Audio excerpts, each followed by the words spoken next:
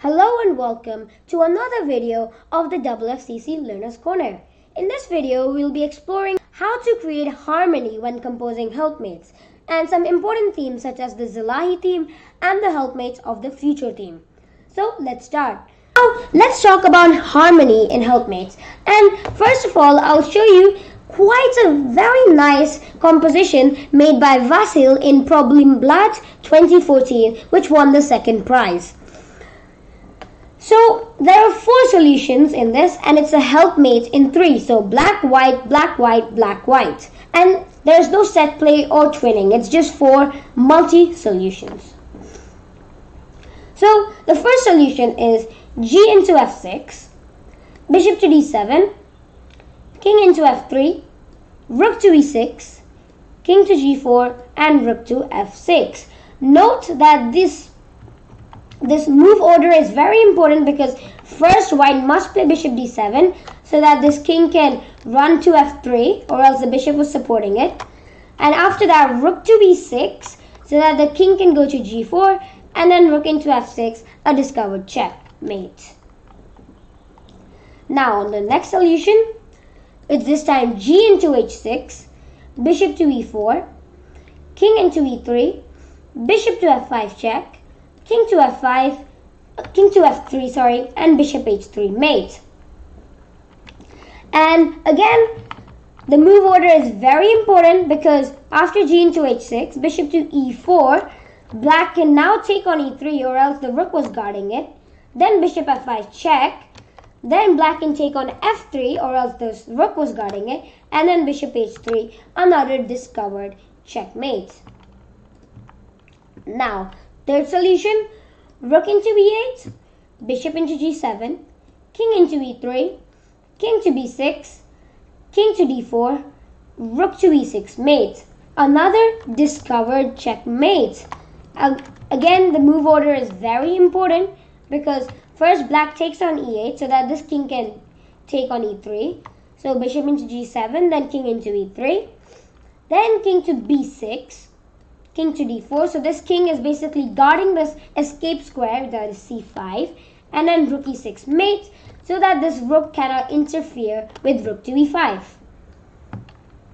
Now, the fourth solution is rook into c6, bishop to f4, king into f3, bishop e5 check, king into e3, and bishop c3 mate.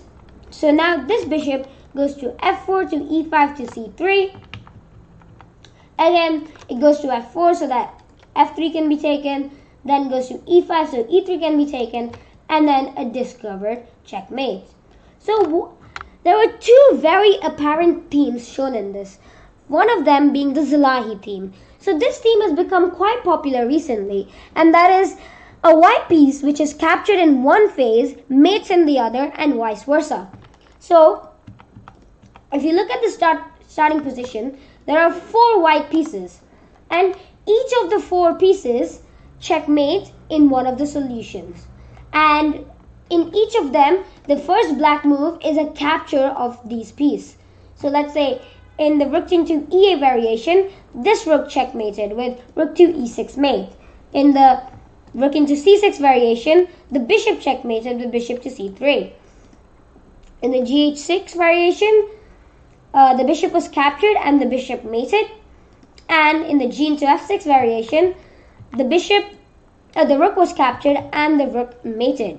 So this was the Zilahi theme. Now, a helpmate of the future.